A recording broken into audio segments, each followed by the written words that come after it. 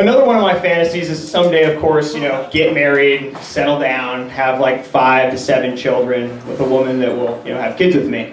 And, you know, most of the time the women get the pick on the first 4 or 5 names, and I'll let her have that. But I'm gonna take over when we get to like the 5th name.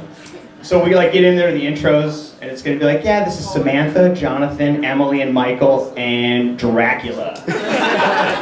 And that's gonna be my son, the 5th, Dracula. Because there's such a vamp complex going on, vampires are in, I say, you know, forget about it, I'm just gonna name him Dracula. Can you imagine those dinner conversations? Just like, you know, John, why can't you be more like your brother Dracula? I mean, 4.0 student, you're slacking, he's a varsity player, he's gonna go to medical school, probably be a hematologist, go into blood. Be more like Drac. I swear to God. He'll be the overachiever, I guarantee it. Let me think here. You know, another thing, this is kind of a messed up joke, so I'm gonna demo it on you. You know people that have really weird last names, and you don't like think about it? You know, like, oh, his last name's Cop, and it sounds like Cop. Like, that's not that crazy, right?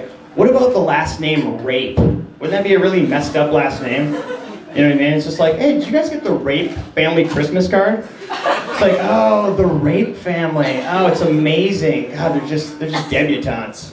You know, are you guys going to the Rape Christmas party this year? It's like, I missed it. I missed it. God, Mark Rape is just the nicest guy around the office. Just sounds good, doesn't it? Okay, I gotta fight the feedback. I'm gonna go over towards Matt. Hold on. This thing is hindering me from doing my comedy dance, which is this, back and forth the whole time. And then I go back for hydration.